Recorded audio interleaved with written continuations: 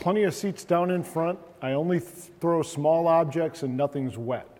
So go ahead and move up to the front. This isn't like a Gallagher show. You don't need plastic sheets or, well, depends on how excited I get, I guess. It's a little odd. They changed it up. They've got this spotlight, 4 microphones. It's like I'm in an interrogation cell outside of Baghdad somewhere.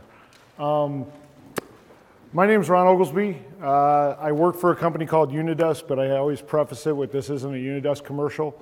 Actually, I've been doing BriForum sessions since the first one in Silver Springs, Maryland, way back when. This is BriForum 12 now. Started off the first year we were doing this. To give you guys some context, I was the guy that did the ESX versus Xen server and the terminal server on bare metal versus terminal server on ESX, et cetera, et cetera. I'm only doing one session this year. But to give me a little context, because I've been editing my deck for like the last 3 hours, sitting back in the speaker's room, adding slides, removing slides, trying to change the way I was going to go with this, because I've done a variation of this presentation the last couple of years. To give me a little context, how many of you in this room saw this session last year? Just a handful, okay. How many of you guys have already deployed a production VDI system? Okay. Out of those ones that already deployed, why are you here? This is how to solve those problems. Are you here because you have problems, or are you here because you're trying to stop problems before they happen as you expand? Yes. Yes? Okay. Anticipating problems. Anticipating problems. Anticipation of death is worse than death itself. And VDI is perfect for that because most people don't anticipate. So I'll give you a little context about my ever-changing slide deck. I came into this, I started with my original deck that I've modified minutely the last few years. Originally, when I started doing the kind of why was server vert so easy and so great, and everyone got promoted and everything was wonderful and unicorn dust fell from the sky and whatnot, why did VDI fall on its face and my boss is pissed off? I focused a little bit on personalization, a little bit on gold image management, some of the limitations of brokers at the time. As we've come forward, fast forward 3-4 years now, VDI's come a long way when we talk about brokers, when we talk about image management and cloning and things like that, and the problems have begun to change. The problems have begun to change. I used to just talk about disk I/O and how you could solve disk I/O at the storage level, and we would talk about arrays and caching. Well, there's actually completely new paradigms in storage, such as local storage, converged infrastructure, hybrid storage in the arrays. And of course, the VDI workloads are no longer day one, hey, go do this in my call center, right? Call centers are easy. Everybody's the same. I don't care what they're doing. I just have to give them a base level of performance. So instead, I started shifting and I said, you know, what happens to people now isn't the easy stuff that brings them down. It's the hard stuff. And that sounds silly, you know, of course it's the hard stuff, Ron. But what I mean by the hard stuff is it's the stuff that isn't readily apparent just like that. My video is choppy. My end users use applications that are graphically intensive, and it gets better when I add them to virtual CPUs to all their VMs. But for some reason, my density on my servers is now decreased, and therefore my cost has increased, and now my boss is mad again. And these are things that change. So I changed my deck today for like the 5th time and made a few modifications. And you'll see it has drifted heavily to hardware, talking about memory and memory that you assign to the VMs and their impact on storage. Talking about CPU and video offload cards and things like that. Some things that I commonly see every day that hopefully will help you out as you look at this. Now, if you have a topic that I don't hit at all, you know, you're anticipating a problem, at the end of this say, your presentation sucks, man, you didn't talk about this. I'm fine with that. I'll be happy to try to talk about it, and if I don't know anything about a topic, I don't open my pie hole. So with that said, what we're going to talk about. You know, I left this line, I almost removed this first line. Why is desktop virtualization on hold? I almost removed it because 2 or 3 years ago, that was an exact true statement. You could walk around to all of these large organizations that were trying to implement, and everybody had a damn VDI pilot. Everybody. Everybody had 20, 50, 100 users somewhere in VDI, and they never got past that. Now you can go around and ignore all the VMware hype, the Citrix hype, the concept of, oh, I got 28,000 users at this guy, and Goldman Sachs has this many. And you know, even if we ignore the hype, you go everywhere, there are a lot of production VDI systems out there. The reason I left that line in here is because there's a lot of stalled VDI projects that are beyond those simple use cases. And I want to talk about those specific ones. I want to talk about the key issues that people fall down on, the things that I hear from customers, the things I see in the field. We're going to talk about personalization. I happen to work for a company that does VDI stuff. We do gold image management. We use a technology called layering. We're going to talk a little bit about layering today. But we're going to talk about where people fall down in personalization and the different levels of personalization you can apply to different use cases and different users within your environment. And we're really going to talk about kind of how do you get past these? What are your options? We're going to talk a little bit about storage, a little bit about converged infrastructure models, a little bit about personalization, memory, CPUs, things like that. But I want to preface it and talk about why was server virtualization so successful, and kind of what led us down this road to VDI being seen as not so successful. Brian and I actually have an ongoing argument. Him and I have been friends for going on 12 years now. Wrote 2 books together, did all types of fun stuff. Brian wrote a book called The VDI Delusion. Anyone read it? Right? You look at that book and you would basically come away and you read some of Brian's articles that Brian's a VDI hater, you know? And he's not necessarily a VDI hater, but what he gets mad about is all the places that VDI has been force-fed and crammed into as a solution, and it's basically was a solution looking for a problem versus a solution to a problem that someone had. ServerVirt was simple. ServerVirt rocked. It took a bunch of servers and made them into a few servers. That was it. That was it. Right? For all the rigmarole and all the things, I was that guy that used to go around and used to do the assessments on your servers and tell you how much CPU and which ones could be virtualized and which ones couldn't. And we all spent a lot of time and money looking at assessments and doing this consolidation. But for all of the work that we did in server virtualization, it was a simple conversion. We changed form factors. We took it from a rack server at one point, right, to a pizza box at one point, to a blade that was a pizza box turned on its side, and eventually we took them into virtual machines. User pushback, the actual end user accepting your change, did we argue with app owners? Yeah, we argued with app owners. Look here, dude, you're not getting 4 sockets and 8 gig of memory for your machine that runs a batch process once a night, right? We argued with them. But to users, that change is really different. So on the ServerVirt side, we'd make this conversion. We'd be easily set up to actually show CapEx savings, right? We'd take a server that used to cost $5 grand by the time we racked and stacked and get it into a VM and it's costing us $1 grand. OpEx savings was just a byproduct. It was great.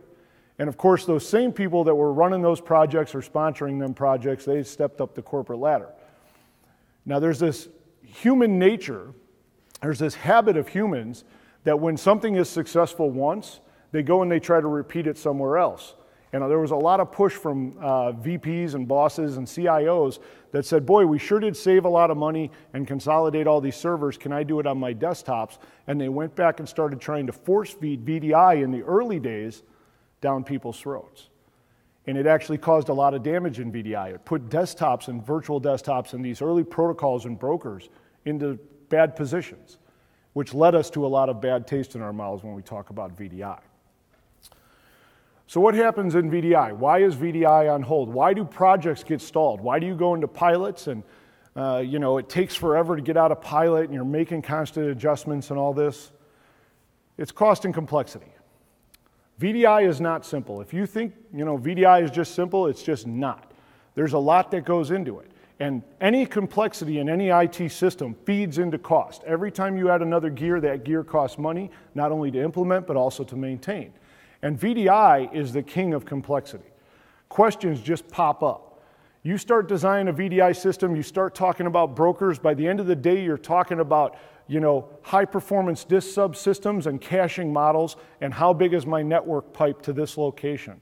And these things just add up. It's everything from what is the user using, do they install Google Toolbar, all the way down to, what's the block size on my VMFS volumes over here? And all of a sudden that poor desktop admin that's just trying to make it simpler to manage their desktops winds up answering so many questions about stuff he has no expertise in, the project goes out the window. CapEx is almost impossible to show in VDI. It's almost impossible. By the time you go through purchasing disks, purchasing high-performance servers, buying licenses for View, buying licenses for a hypervisor, buying licenses for Unidesk, buying license for AppSense, buying a Zero client, getting that onto the network, upgrading the network because the video's chatty, all of a sudden, your $1,000 PC you used to jam under someone's desk starts looking pretty attractive cost-wise. OpEx is really the only savings. Now, it can be significant, but almost nobody shows OpEx savings to their boss because their boss, the first answer is, you're going to save me 1 FTE? Who can I get rid of? You, right? No, not me, man, right? The other thing is that the desktops have to be moved. Right now, this guy is sitting here. He's got a laptop and all that, and somewhere he has a user that has a laptop or a desktop just like this. And they open it up and they sign on and they're happy. Right? Freaking happy users. That's what we all want. Do you guys know what a server is to an end user? Anybody know? I'll tell you what a server is. A server is whatever is at the end of that wire. They don't know anything other than that. They plug into this magical blue cable that comes out of a hole in the wall, and they get to their server. A desktop is not like that. A desktop is theirs. They can see it. They can touch it. Even if it's virtual, they can make changes to it. When we P2V'd servers, how many of you guys were P2V guys doing server virtualization? I was a plate spin fanatic. If you got past step 6, you were home free on a plate spin migration. There's a guy that did plate spin. But the cool thing about moving it, when we moved a server, was we made a copy of it. Nothing changed. Some disk drivers got swapped out, a network card got swapped out, every bit, byte, every installed app, everything was the same from A to B. Do we go to a user's desktop today when we implement VDI and we take their desktop and clone it and bring it up into the cloud and make it this beautiful thing and go, look, now you can get to it from anywhere and it's just like you left it? No, we're taking something away from them. It's a big pushback there. They have to be moved, and they don't like standardization. We like standardization. They don't like standardization.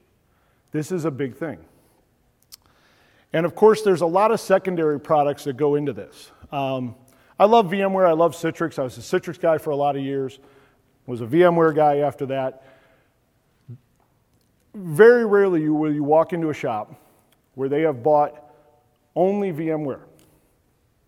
That's it. Oh, I bought VMware and VDI is now in.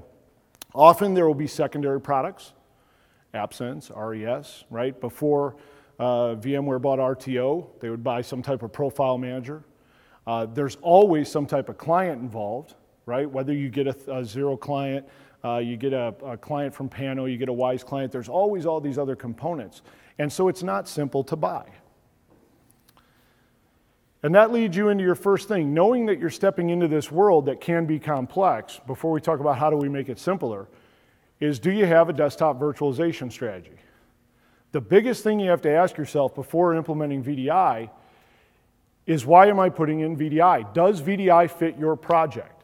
You know, much to my CEO's chagrin, I've had a couple of customers I flat talked out of VDI because what they were trying to accomplish could not be accomplished with VDI. You know, you could force feed it in there, it'd be kind of okay, but it would not be great. And guess who they're going to get mad at the end? The guy who implemented it or the guy who tried to sell it to them. So you have to ask yourself a question. When I go to implement VDI, first off, does it solve my problem or does it just move my problem? Right? Am I trying to solve a specific problem? I'm moving for security. Okay, there's some reasonable stuff there. You're moving the apps, you're moving everything central, the whole screen scrape thing, you're only getting screens down there. Well, I'm moving for management, but I'm going to do one-to-one desktops. Well, if you're moving for management and you're going to do one-to-one desktops, you're essentially taking your existing management infrastructure, if it's the problem, and moving it into a virtual world. And then you have to ask, are there other options that are out there besides VDI that fit better? This gets totally ignored by consultants constantly. There's a lot of good consultants that'll tell you, oh, you should do that with Terminal Server and XenApp and be happy. Oh, you should just virtualize your app and stream it to your desktop and be happy. But there's a lot of consultants that are, hey, just buy this and it'll fix you. So look realistically at your problems before you ever go down this path we're about to go down and say, does terminal services fit it? Does app virtualization make me better? Can I do this on client-side virtualization? And then you can start getting into all the pain. So let's start with CPUs. I used to have this whole spiel. I went through a lot of the problems, and then I talk about ways to mitigate it. What I've done now is essentially pared this down so that we can jump right into, okay, Ron gave me the warning. He gave me the FBI disclosure up front. I'm here because I am doing VDI. What are we going to talk about? Let's talk about a little hardware first. Let's start with CPUs. CPUs are interesting, not only in a VDI world, but overall because of all the things they do. They're so integral to what goes on in an operating system that we as computer guys, we don't even think of all the things they do anymore. But in VDI, they're really interesting because what happens in VDI is we look at a server and we look at existing workloads. Maybe it's a terminal server workload, maybe it's a server virtualization workload, and we expect the CPU tax to be taxed in the same way. But desktops tax a server CPU completely different than server virtualization or even a single terminal server is going to. And the trick for us is always trying to increase density on these VMs. Any vendors in here? Anybody works for Dell, HP, anything like that? Cisco? Cisco's my favorite to pick on. I'm going to pick on Cisco. Love Cisco servers. The blades are really cool. They're really dense. They're badass blades. Understand all that. Really interesting thing. I have actually had Cisco guys sit in front of me, tell my customer, no problem, you get this 230 blade, you can run 150 to 175 of your desktops on it. Yeah, and he's whistling. They are looking at things and saying, look, the way to get these people to buy it is to shrink the price per unit, price per desktop. The optimal config, performance-wise, is to have a lower number of desktops or a lower ratio between VMs and cores, virtual CPUs and cores. The optimal config, cost-wise, is to have more VMs, more vCPUs per core. Our job is to find that point where we get enough performance that our users don't gripe, and the cost is low enough that it makes sense. So first thing you're going to want to do, don't go cheap on the processors. This is a common mistake. You buy today's server with last month's processors. You've just traded yourself out of the most high performance processor. But while you're doing that, go to the second bullet. Trade cores for speed. One of the things about ESX or any hypervisor is that it can only schedule one virtual CPU per core at a time, right? So if you imagine that you had 8 cores in a box, and I had them lined up here as 8s, and I had 16 virtual machines on that box, only 8 of those virtual machines with 1 vCPU each is actually using a processor core. And what happens is it swaps them out, right? That means for optimal density, you need more cores. You can't say, I went from 2.2 gigahertz on this to 3 gigahertz on this, therefore I'm going to handle more VMs on that processor. That's not how it works. There's an inherent overhead in the scheduling mechanism moving VM A off and moving VM B in. This actually shows up in something called CPU ready time, which we're going to show in a second. I also want to hit a little bit on video CPU impact. This is a big talk lately. How many of you are running Windows 7 virtual machines for VDI right now? How many of you have dual virtual CPU VMs? Why do you have dual virtual CPU VMs? Because I like my video to work. Because he likes his video to work. Okay, so here's the cool thing. Video, especially anything, you do a lot of healthcare, don't you? Yeah, especially anything in healthcare where there's high-res images and things like that, taxes the CPU. Normally in a physical machine, that goes through a video card and a processor there and all that stuff. Well, in a server, it's actually taxed in two different ways. Now, a lot of times people go, Ron, I'm going to go buy this PC over IP offload card from Teradici, and I'm going to jam it in there, and my video performance is going to get better.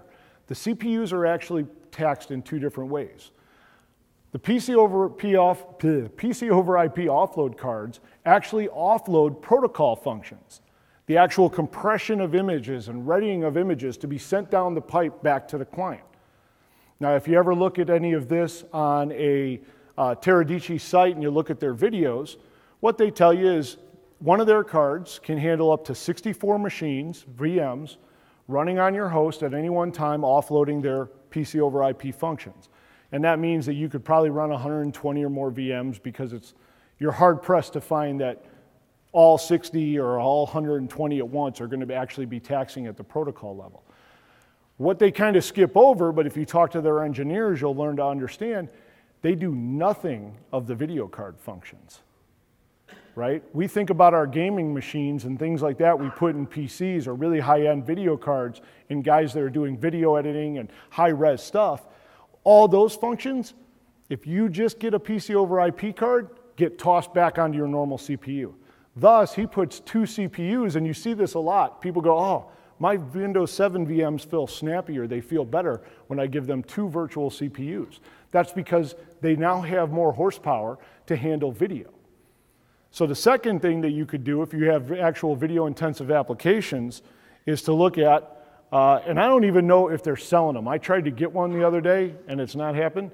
But NVIDIA has got I haven't seen them been able to sell yet.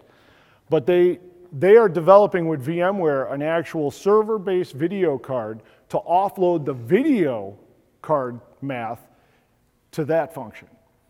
Here's the other thing. If you go to dual vCPUs in your Win 7, because you can't buy these, the NVIDIA card's not out yet, so you can't buy it. But you can't buy them yet, and you're not ready, so you go to two CPU VMs. I wouldn't say you've cut your server density in half, but you've probably cut it by at least a third, maybe close to half, right? If you could have done 60 VMs on those servers, you're now going to do 30 if you were processor constrained. And the reason is fairly simple. We don't think about it a lot because we always think in this terminology of VMs to host or VMs to core. But what it really is virtual CPUs to core or virtual CPUs to host. When you double your virtual CPUs on your VMs, you don't change anything else. You're actually increasing the amount of overhead that I was talking about when scheduling and descheduling VMs off of those processors, that context switch there. So that becomes a real interesting thing, overtaxing the servers. I just had one this morning. It was really fun. I was on the phone at 8:30 this morning in my hotel room upstairs. Performance is bad, Ron. Everything's in the toilet, blah, blah, blah, typical stuff. And so I get on the phone. These are smart guys. These are not bad guys. They're good VMware guys. They're good desktop guys. We started talking, and I'm like, you guys have been running this system for like 2.5 months. What changed? They actually doubled their number of dual processor VMs on the system and nothing else. The high ratio of vCPUs that they threw at that system had taken they had about a 4-to-1 ratio, 4-to-1 vCPUs to actual cores, had taken it up to 6 vCPUs to actual cores. And now a bunch of their users were complaining. So we logged in, we started messing around. What do we find? ESX ready time, or ESX top, we'd go in and look at the ready percentage on a bunch of these VMs, and they were 10, 15%. Now, there's this little counter called ready, percent ready. If you're running ESX, you used to be able to get through a console. With ESXi, you have to use the console tools. But what it really means is the percentage of time the VM is waiting to get scheduled on the CPU. That's it. Single digits, 4 or 5%, not bad. You really don't notice it. But when you have 70 VMs on a server, and you're looking at that list, and the top 10 or 20 in that list are showing 10, 15, 20% ready, That means that 20% of the time that machine is demanding CPU, it's waiting to get scheduled. They've just blown up their vCPU to core ratio. He went back, started changing them. We shut down some unused VMs. All of a sudden, those times started coming down.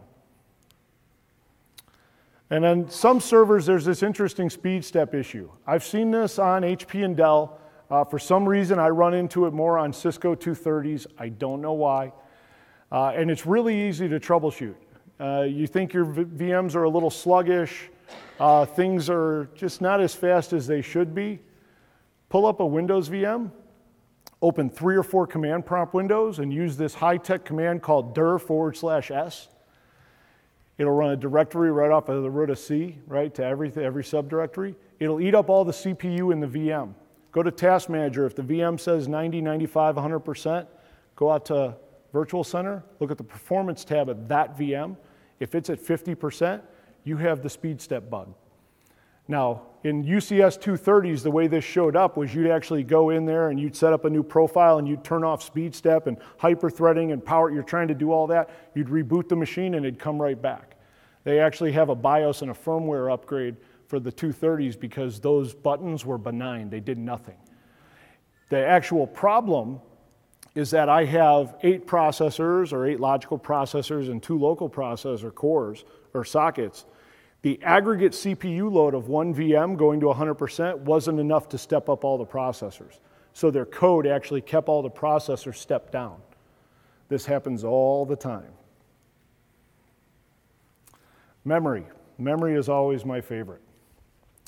Let's start with defining your memory settings up front.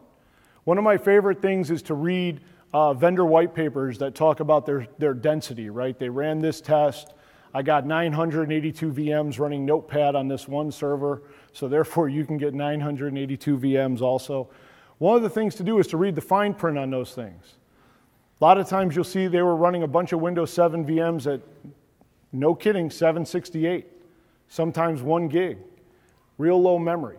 Your users aren't going to be happy. I don't know, my Windows 7, every time I put 1 gig on there, I open 2 applications, it starts to tell me I must increase the memory or page file, and I have to shut the machine down.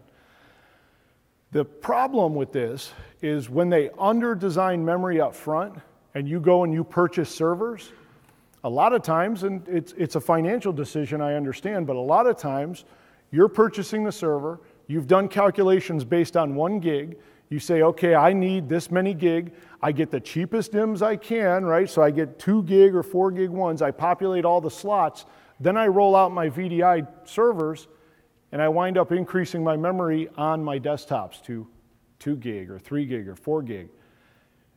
VMware's transparent page table sharing and memory overcommit and all that's great stuff, but it can't keep up with that much.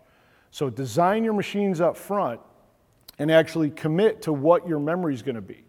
The second piece of this, and this burned a college down in Tennessee, was a lot of times people don't think about or talk about memory impacting storage. Who here can tell me how memory impacts storage? Anyone? vSwap. Who here has been burned by the vSwap killing their storage? Oh, no one raises their hands. Come on. We've all been burned by it. So let's show you a little thing here. VMware creates a vSwap file by default for every VM. And by default, that goes into a folder where the VMX file is created, where the VM lives, right? By default, this is the amount of assigned memory. So if you have 4 gig virtual machines, there is a 4 gig vSwap created at power on for that VM. The actual math is the difference between the minimum memory setting and the maximum memory setting. The default, of course, when you create a VM is that minimum is 0 and maximum is whatever you created, 4 gig, 2 gig, etc. Now, of course, you can go back later and try to change these, right? You can write a little PowerShell script if you want, a little PowerCLI script that goes out and sets the min up to reduce the size of the vSwap. That's one option to get around this. But when you do that, if you're under-committed on memory or if you're over-committed on memory, you don't have enough memory in the box, now you're starting to mess with your DRS stuff that's going on. Do I have enough in an HA event or even in DRS? I've set all these mins, which means I have to allocate X amount of physical memory to this VM or to all these VMs In an HA event, can those VMs restart? In a DRS, can I move things around enough? You can start to mess with that pretty bad. The other thing is that Windows needs a page file. This is an actual example from a customer. They had a 4 gig of memory machines. They had to do it. They set their page file at 2 gig inside Windows. That means 6 gigabytes of swap for every desktop.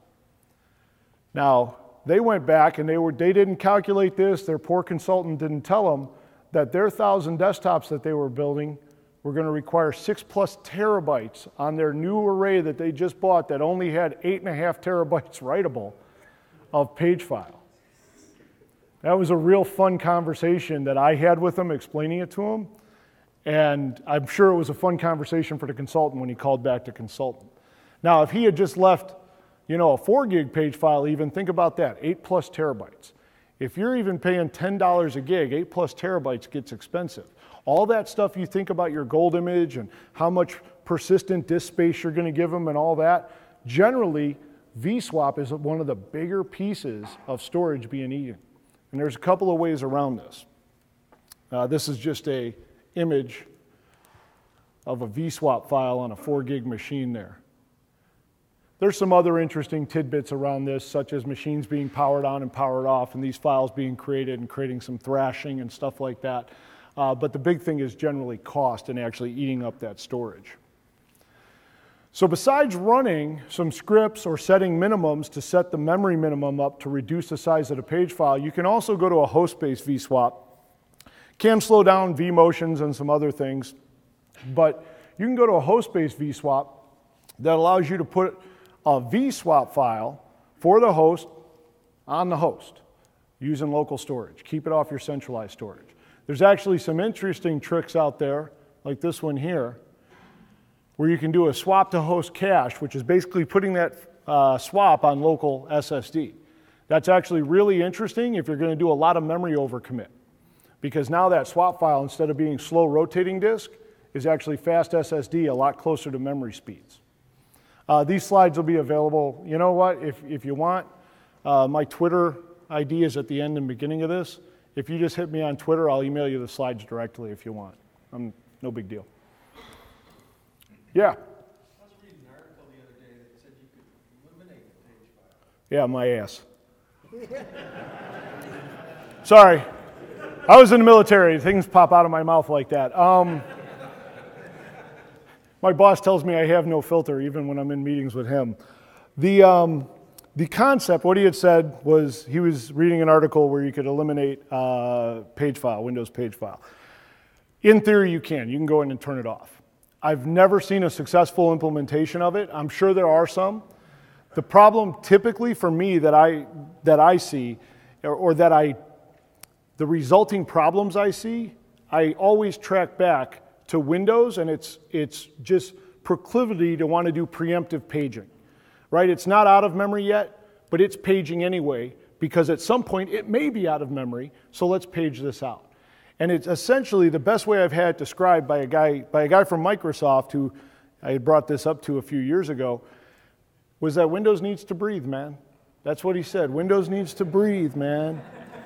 He had dreads too, man. This guy was so funny. Total kernel architect. He's like, man, it needs to breathe. Just let it breathe, man. So if anything, page, let it do its preemptive paging, but do it to fast disk. Now, typically, its preemptive paging is not thrashing. It's not doing it constantly like in a memory overcommit situation within Windows where you've assigned it 2 gig and it's trying to use 3. In that case, it's constantly going to disk like it was RAM. If it's doing preemptive paging, it's much slower, right? It's doing more continuous blocks of info. It's not thrashing the disk in that way. I probably wouldn't try to run it without page file, but I think you got that, right, from my opinion. Disk I/O. How many of you guys have read countless articles on VDI and Disk I/O? Everybody's got a headache from hearing about that, and I've got my little pictures of SSD and Fusion I/O here. Disk I/O is a common problem. There's a bunch of technologies that can reduce footprint. A bunch of technologies that can reduce. Unidesk reduces footprint. Link Clones reduces footprint. XenDesktop with PVS reduces footprint. The interesting thing is that reducing the footprint exacerbates the I/O problem. It exacerbates it. Let's throw some numbers out there just so we can talk about them. Let's assume a desktop uses 20 I/O. I'm not going to get into read-write split yet or RAID penalty, but let's assume a desktop uses 20 I/O on average sustained. Great. An average rotating disk, 15K, can get you about 180 I/O. Okay, great. You know, not including a RAID penalty, just thinking about the disk, I could probably put anywhere from 6 to 9 VMs on that one rotating disk, and it would handle the I/O at 20 I/O sustained average across those guys. Great. If I was using a full clone machine, full clone, 30 gigabyte Windows 7 image, and I cloned it 6 times, let's say, that's about 180 gig. Wow, well that seems to match, Ron. You know, I can get a 300 gig drive. Maybe I can get those 9 VMs on there. I can take it up to 250, 270 gig. That's just right. Then you throw View or XenDesktop Provisioning Server or Unidesk on there who shares gold images, and you reduce the amount of footprint down from 30 or 40 gig of VM down to 8 or 10 gig of VM. Now that same disk, capacity-wise, footprint-wise, could get 20 or 30 VMs on it, but it doesn't have the I/O for it. So our own asking of VMware and everybody else to share disk images to swap out has exacerbated this I/O problem underneath. We continue to make things thinner because we don't want to pay for capacity, and then EMC comes back and gives us the EFD that costs us 4 times as much as everything else. I/O can't be just shrunk that way. It can't be made to disappear, right? There's some interesting technologies out there. We're going to talk about them. Who here, anybody use Atlantis, know about Atlantis? Atlantis got cool stuff, man. I/O acceleration, they're doing like I/O dedupe and all that stuff. Not going to take anything away from Atlantis. But really what comes from a desktop from an I/O perspective is what it is, and we have to build a disk subsystem underneath to deal with that. On top of it, the read-write ratio from desktops is completely different than your server environment. You may have a bunch of SAN guys that you're trying to convince that, yeah, you need to build this certain disk subsystem, and they're using models that are based on 80 or 90% read and 10 or 20% write, and you're sitting here looking at a desktop report that says, I'm running about 50-50. Well, so what, Ron? They're still I/O, right? The difference is read I/O, read operations, going down from the desktop, hitting the disk, incur what we call a RAID penalty. Right? If I have 2 disks in a mirrored set and I send a write, it's actually written once to each one. That's 2 writes. That one comes out, goes into those as 2. If I have a RAID 5 volume, you typically incur a 3 to 4x increase in the write operations. So again, we'll use simple math. You have desktops that have 10 IOPS sustained, 50-50 split, 5-5. You're going, oh, they're 10 IOPS each. No, in your planning, what you need to do is it's 5 read IOPS, and then it's 5 times whatever my RAID penalty is on the write IOPS. So let's say we're going to do a simple RAID 5 volume. It's 5 times 4. That's 20. Now I've got 20 plus my original 5 reads. That desktop is now at 25 I/O. The factor, the delta between what's coming out of there and what's hitting the disk is substantial. So you got to design for this up front. You've got the big storage vendors with their different caching technologies. You've got NetApp, you've got EMC Fast Cache, they've got all these different things. The question I always tell people when they're talking to a vendor, regardless of who it is, let them describe their caching technology, let them talk about how great it is, let them talk about the price point. The first question out of your mouth when it comes to VDI should be, how do you handle write I/O? If they are selling you a card that's this unbelievable caching thing, but all it's doing is read I/O, you're in real trouble. Ask them how they're handling write I/O coming from the desktops and how big, whatever that write cache is, how big it is. What happens when I fill up that write cache because I get lots of writes and you're not used to it, sustained writes. There's also these man-in-the-middles like Atlantis. The interesting thing about Atlantis is it essentially sits logically between your ESX servers and the storage on the back end, whatever that is. They also have a diskless mode from what I hear now, but I haven't researched that a lot. And the idea with Atlantis is that the I/O doesn't hit the actual disk, not all of it. They actually see requests that are duplicate for duplicate files or blocks of data, and they send it back from their appliance back to the VM, so that I/O never got to the disk, and they can do a bunch of dedupe of I/O there. But regardless of what type of disk you're using, The key is to actually handle that. Now, there's a few different things, and we're going to talk about hybrid arrays. Anybody here running a hybrid array right now? EqualLogic XVS, XS, anything like that? Okay. We're going to talk a little bit about centralized storage. You should look for what we call mixed or hybrid arrays, which I'm going to get to in a second. And we're going to talk a little bit about local storage. Local storage can be used to keep costs down. How many of you would think that every VDI desktop should be on centralized storage? Really? Come on, nobody's going to raise their hand? I understand, because a lot of times we get sucked in on the virtualization side to say, look, I use this for my servers, I use this, we put VMware on here, put your VDI images on there. And I went into an environment, I kid you not, the other day, they were really struggling with their cost per desktop of storage. And so we're talking about it, and I go, well, let's, why don't you give me a tour of your data center? We'll chat while we're drinking coffee around your servers. And he was real pleased with that. So we're walking around, and he's showing me, he's got these arrays, he's got these servers. I see some old pizza boxes over here. I go, oh, what are those? Those are all my old XenApp servers. They're running my EMR app and this and that. And I go, oh, okay. And those are the boxes that you're using for VDI. He goes, yeah, those boxes in that gigantic array. And I go, are you running any of those XenApp servers on the SAN? He looked at me like I had a third eye growing out of my head. He's like, no. He goes, that's all local disk. I go, wow. Why aren't you running your VDI desktops on local disk? Again, he looked at me like I had a third eye growing out of my head. A desktop is a desktop is a desktop, right? He was using non-persistent VMs. Put them on local disk. It was an option to him that they completely ignored because the host box happened to have VMware on it. Hybrid storage. I think hybrid storage is the key to VDI today. It will be for the next several years until enterprise class SSDs continue to grow and come down in price, and we standardize more on those. But for the next several years, it'll be hybrid. Hybrid storage is simple. Hybrid storage is a mixture of SSD or some type of solid state device, whether it's like a Fusion IO card or an OCZ drive or whatever, and then some type of rotating disk. And in this model, the SSD is there simply to provide IO. That's it, right? Each drive can supply thousands of IOPS, therefore let's let them do that. The problem with SSD is they're fairly small because they're expensive.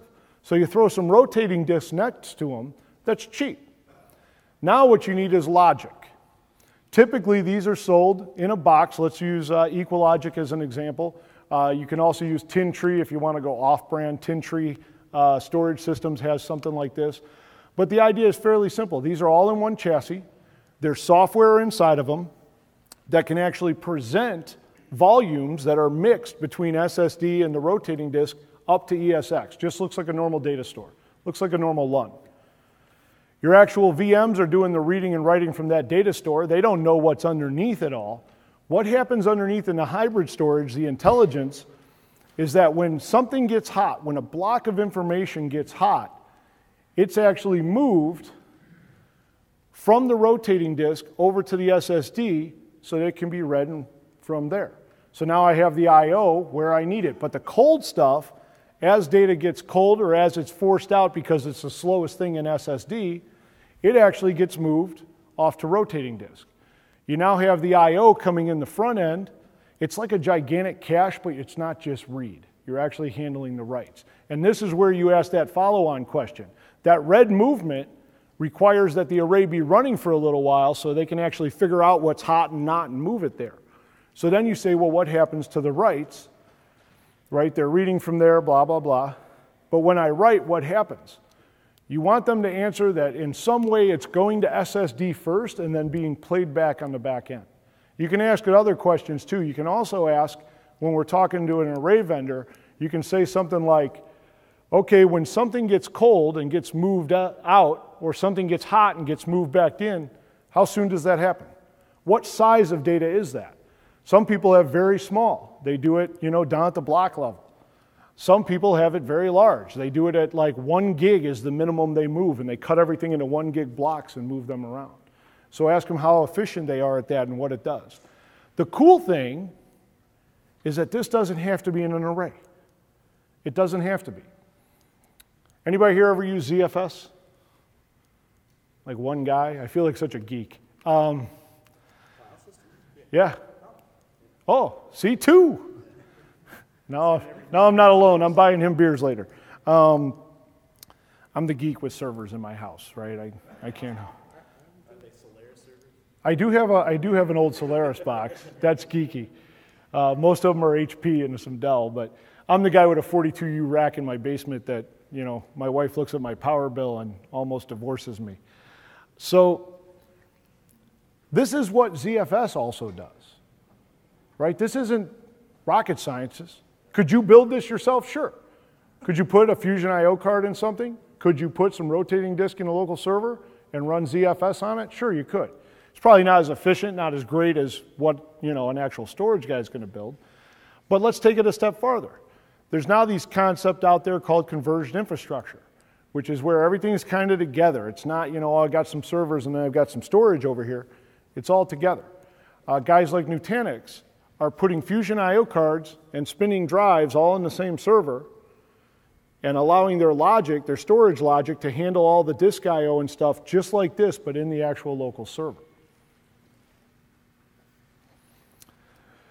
So centralized, a couple of good examples. I did TinTree, I did EqualLogic. There's all the big boys I didn't feel like I needed to advertise for NetApp or EMC. And local storage is actually where it gets interesting. We're going to talk about Nutanix in a second. There's also an option when we talk about disk I/O and storage to get to local storage. SSDs people often will sell, but you should be aware of these three things. And I know I'm going through a lot of info, and I know my clock, she's going to start flashing the 10-minute warning at me soon. SSDs have their drawbacks. One, they're expensive. Two, they're small. Their failure rates on consumer level SSDs will probably keep you from putting them in the servers. Consumer class SSDs are called MLC drives. There's SLC drives also, but they tend to be 2 to 3, sometimes 4 times the cost of an MLC drive. The real trick is that an SSD can only handle so many writes. Because it's solid state, when it goes to write to something, it has to wipe out that little spot on the RAM, it has to write back in there, it can only do that so many times. So a lot of them actually have software that do things like write leveling and garbage cleanup and all this other stuff. But the trick is, it can only write to that spot so many times, and then it fails. Now, MLCs, if you put one of those in your iPad, in your Mac, in your HP laptop, 6 years from now, you wouldn't even know that the thing was having, you know, little spots that were failing. But if you take that same MLC drive and jam it into a server that has 50 desktops onto it, now you've just cut their life expectancy by at least a factor of 20. Thus, the short mean time between failure. You can go to SLCs, but they're more expensive. The trick is to look for the new drives that are called eMLCs, enterprise class MLCs. They're going to be a little more expensive than the MLCs, but they're going to have a PE number at like 12 or 13,000, which is 4 or 5 times the life expectancy of an MLC. But it's half the cost of an SLC. So if you wanted to use local storage, that's an option. Or you can jam lots of rotating disk in there. You know, just some quick math here as an example. You can't do this if you have blades, but basically if I had 6 drives and doing rough math that could handle about 200 I/O each, and I had 50 desktops at 10 I/O using that 50-50 split on read-write ratio, I've got about 1,250 IOPS. I'm right about what 6 drives could do. If I can get 8 drives in there, I now have 8 spinning 15K drives, can handle those 1,250 I/O. So you have to do the math for yourself. The other option is you actually mix the two, either SSD and rotating drives, or you get something like a Fusion IO card and you mix with rotating drives. And what you typically see, we'll see a Fusion IO card jammed into a server, serving up hot data, and you'll put all this other stuff, the vSwap, the Windows page file, all that kind of transient information that doesn't get a lot of pounding, onto the volume that's on the rotating disk. And this is the converged systems play that's out there. These are actually interesting. It's a very, very interesting model because it combines server resources and storage resources into one box. Nutanix combines it into they call it a block, I think. It has 4 servers in it. V3 is a little different. And then there's another one called Pivot 3 that I didn't put up there just because I don't know enough about Pivot 3. But here's the difference, and here's what you need to ask them. How is their redundancy done? V3 Systems does redundancy through automation. What that means is if you're running a big VDI shop and you're using View or XenDesktop or something, and your V3 server goes down, one of them, they detect that, and then they go out and automatically spin up extra desktops on the other servers and shove them into the pool so that you get a recovery that way. Nutanix does this cool thing where they actually create local resilient storage. So if I've got cluster node A and cluster node B, they're using local storage, they're actually replicating that over here. And then they present that local storage to the ESX cluster as just a volume. The cool thing about that, host A goes down, the storage is still up on host B. And if things get moved, they'll be talking to the VMs will be talking to that storage there. As they rebalance to different hosts because of compute and memory requirements, it'll actually follow, the storage will follow those VMs and keep local to where they're at. So it's a very interesting model. You'll actually see some of this coming out from HP and Dell, I would guess, in the next 18 months, 2 years. They have to play catch up, right? It takes a little bit of time. And now, of course, personalization, my favorite. This is another big stumbling block. To understand personalization, we have to understand the difference between what we see and what the user sees, right? What we see when we think of VDI is that, right? That little perfect desktop that we got just the way we wanted it. It only has my apps on it. It's got a folder on it that has my tools so I can remote view it and do everything. And we don't even just see one of those, right? We see thousands of those, right? They all look the same. Everybody's happy in my little world where users never touch their desktop. Users don't see their desktops that way, right? Well, you have a few of those guys, right? You got one looks just like that. He's probably in his late 50s. He doesn't like the computer, right? He doesn't have a cell phone. And we use him to do a lot of IT testing, right? We've got that guy. He doesn't change anything. We're very happy. Then you've got that guy, right? Works in accounting, makes a few changes, changes his desktop background, tells you how hip he is. He found iTunes last year. We all seen that guy. I noticed you had a slide just like that in your deck earlier. I mean, look at that. We all know that guy. We know that guy, right? He's got all types of stuff open and he's running. He's got his own personal script editors and stuff. And then we've got Mr. Upgrade, right? The guy who tried to upgrade his system, his system for you to try to save you time and energy, right? We've got that guy. They are attached to their desktops. And personalization and the different personalization solutions out there vary in what they can actually catch and handle. So I'm going to start at profiles. Everybody, you know, I was in Portland once and I was doing a session on profiles and I started it off, group about this size, and I said, man, we're going to talk about some profiles today, you know, and people were, you could tell they were already sweating and upset just because I said profiles. And I said, you know, Redmond's up the street, man. I got a bus outside. Who wants to go up to Redmond with me and kick the guy who designed this right in the balls? And man, the hands went up then, right? They were all ready to go. So we all know generic profiles. We've all been there, roaming profiles, et cetera, et cetera. There's also this other class that I sometimes call super profiles, right? The super profiles are out there. The RES software, the Liquidware Labs, the AppSense. Of course, I got Sapago and RTO up there, to be honest, right? Citrix and VMware bought those. Everybody has a profile tool. And they do a lot of different things. The basis, when we just talk about profiles for a second, is that they'll all grab the profile. VMware's View Persona, it's what I call profile streaming. It isn't going to allow you to go out there and grab, you know, crazy data files and big sets of data and, you know, do lots of custom things and only do it by one application or anything. But it's going to stream the profile and allow you to have a faster login with a roaming profile. Liquidware Labs, somewhat the same. The interesting thing is as you move up the stack of super profile managers, you get to things like AppSense, where you can actually go in and configure it to just save these specific settings for this specific executable. And you can get very granular and set up config files and all of that. So these are good tools, but they only save stuff generally that's in the profile or things you specifically specify outside. There's also technology called layering that's out there. And I'm going to go ahead and be nice. Citrix bought RingCube about 18 months ago. Layering technology, when it comes to personalization, is very simple. It's a file system, whether it's a drive or whatever, a VMDK, that is attached to the VM, typically above some type of shared image model, whether it's PVS or Unidesk or whatever. And anything the user is allowed to do, anything they do, is saved in that VMDK.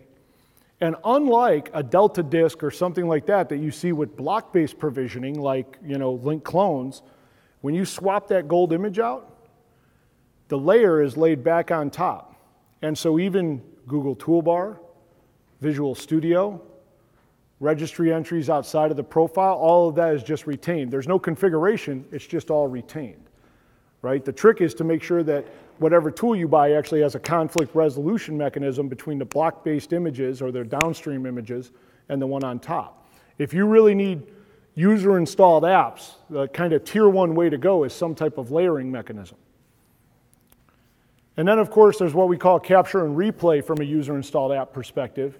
And these are apps that run as like an agent inside the VM that watch for someone installing something. Someone double-clicked on iTunes setup.exe, someone downloaded WinRAR, and they actually watch to see, okay, it's installing something, redirect these things someplace else, capture this install. When they log off, it's a non-persistent desktop underneath, it gets refreshed, they log back on, their profile loads, and then it starts playing back this application into their current desktop. I've got some benefits and drawbacks on that. AppSense has one you can download. I was just told, I almost kicked the guy out in the booth. It's still in beta. Thing's been in beta for like 2 years, but it's available for download. It's going to be free. And of course, Liquidware Labs have one that's called Flex Apps. But the benefits of the super profile is they can capture almost anything. And if you specify it and say, I want this directory or I want these files, you can even grab those with a super profile. They're faster than standard roaming profiles in almost any case. And their big benefit is they generally reduce the number of running VMs you have to have because they're based on a non-persistent model. They're based on the desktops underneath being wiped out. Therefore, if you have 1,000 users but only 500 concurrent, you only have 500 desktops. You don't have to have a persistent desktop running. Drawbacks is that they often require detailed configurations of settings to save these things. You actually have to have knowledge of what you want to save. I actually have a guy that worked for me that worked for AppSense for a while. His job was to go places for 2 and 3 weeks at a time and configure every one of their apps to save only the settings they wanted to save. And it was time consuming. And they do not pick up things that our users expect a lot today. Web controls, plugins, user-installed apps.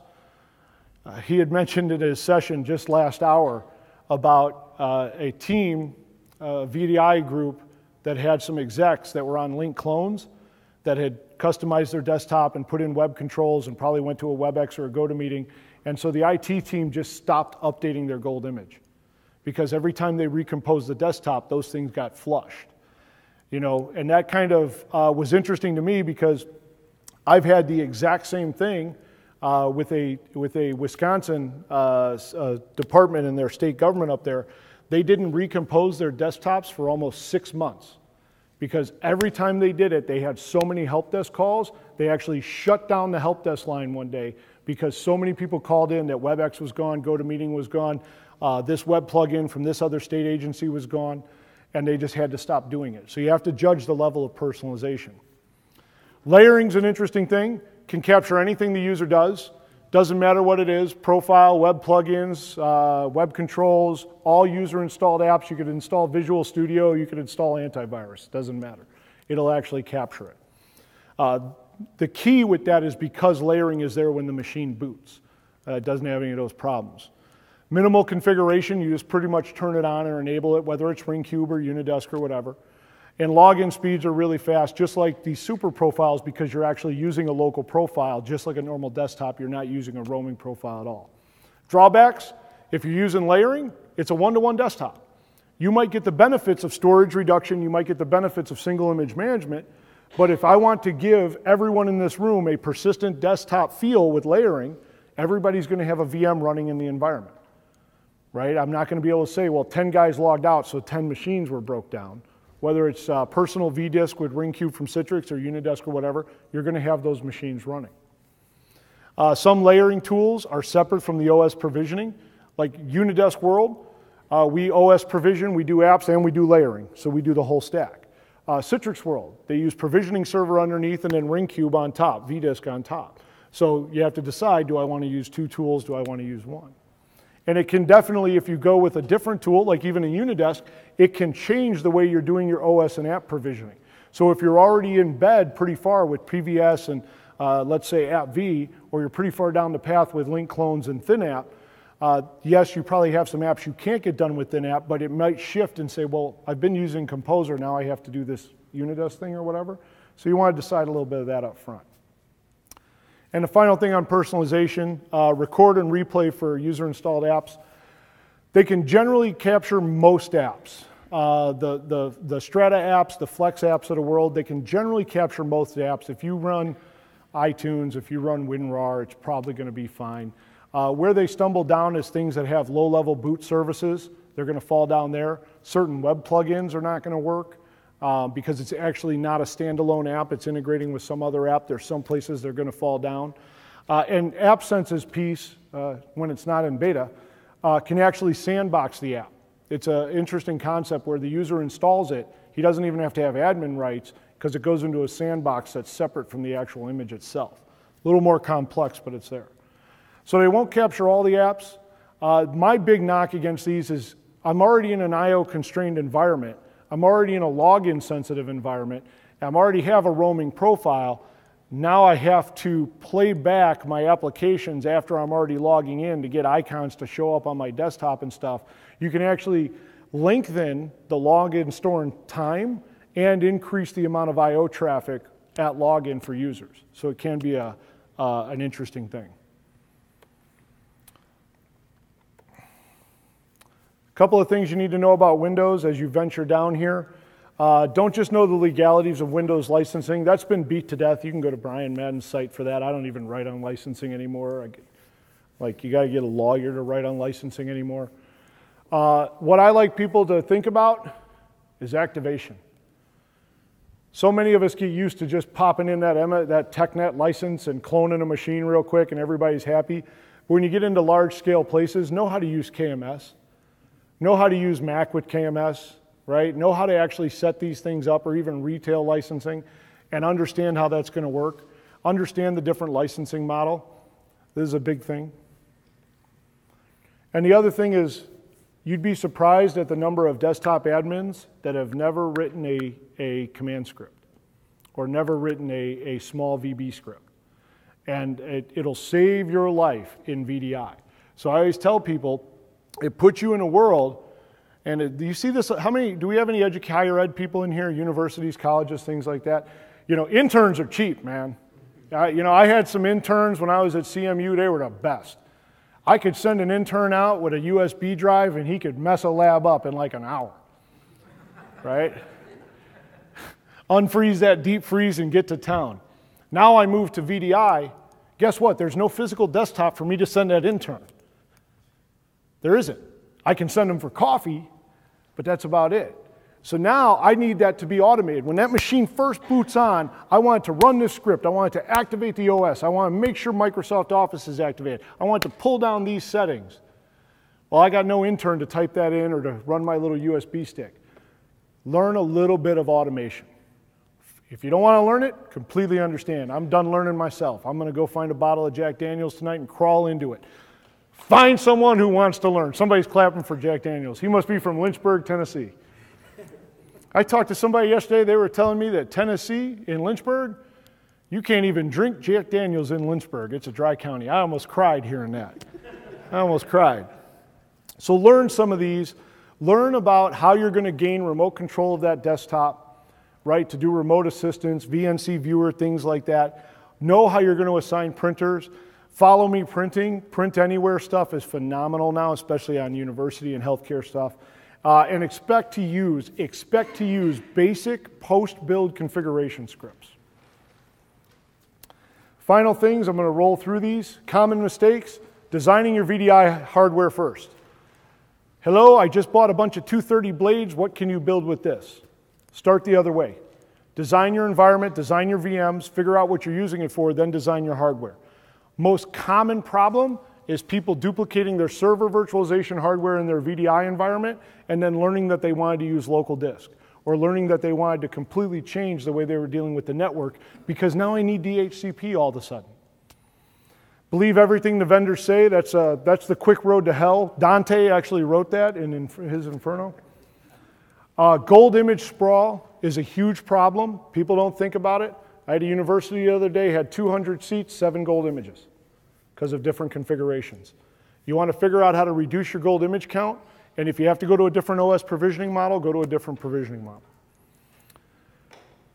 Not configuring the disk subsystem, we beat that to death, and of course forgetting about personalization is one of the big ones. Key checkboxes for your design. If you go back and you're designing your VDI environment and you tell me, I know how I'm doing every one of these things or how each one of these things are configured, you'll more than likely be successful in your VDI project, assuming that you've defined your use case. If you can say, I know how we're doing OS delivery and updating, I know how we're delivering and patching all of our apps, I know how we're going to do personalization and who gets it and who doesn't. I know what my broker is going to be, I know how I'm configuring it, I know which desktops are pool versus persistent, I figured out my storage, and I know where my WAN and LAN users are.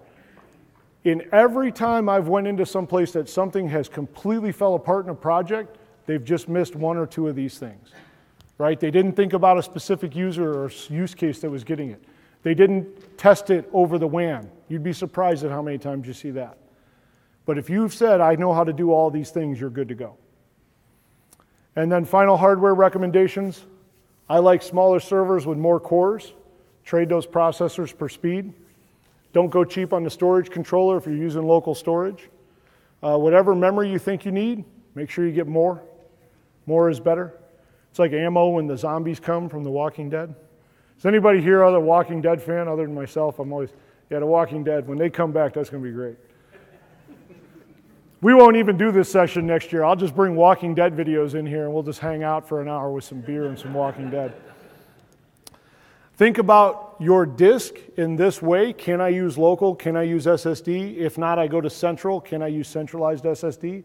The cost actually increases as you move down that line. Build redundancy through quantity, just like the old Metaframe days, right? I didn't care if a Metaframe server went down other than 30, 50, 60 people getting disconnected because they re-clicked an icon or the thin client auto-reconnected them to a desktop on another server. If I'm running non-persistent desktops and I have a profile tool or whatever, or I have VMware with centralized disk and I have HA, so I know when one machine goes down, they're just going to restart on another. You know, why can't I just build redundancy out? Why can't I use local disk in that model? Think about those things as you cost out and build your model. And she gave me the 5-minute warning just as I came to Q&A, so this is open. Anything, did I screw you up or did I start talking about Jack Daniels too early in the day? The Walking Dead. Questions, comments, anything you want to poke at?